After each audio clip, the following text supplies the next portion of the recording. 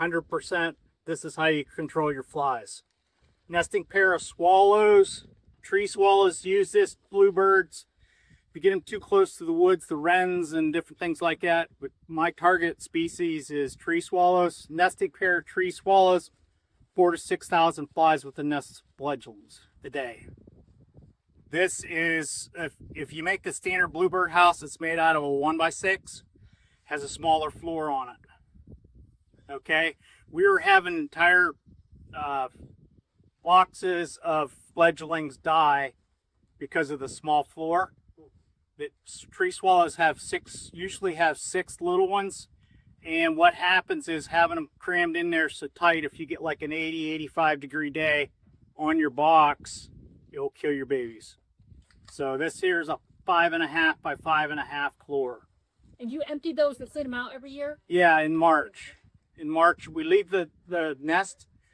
The birds actually line them with feathers and wool from the sheep.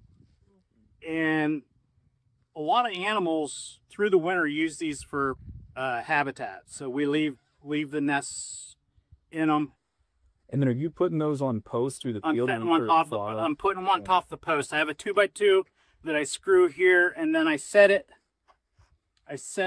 about 2 to 3 inches above the post. That way I can get the ventilation through the bottom. Yep. Of like pasture posts, like your my wooden post. Yeah. Yep. So you're not doing it at the official bluebird tree swallow height that's like up much higher than that. You're finding the shorter. I put right above my post. My posts are sitting at 52 inches, I believe. I get hit with, what about the snakes and raccoons and everything coming in here to eat them? Well, they're sitting on top of electric fencing.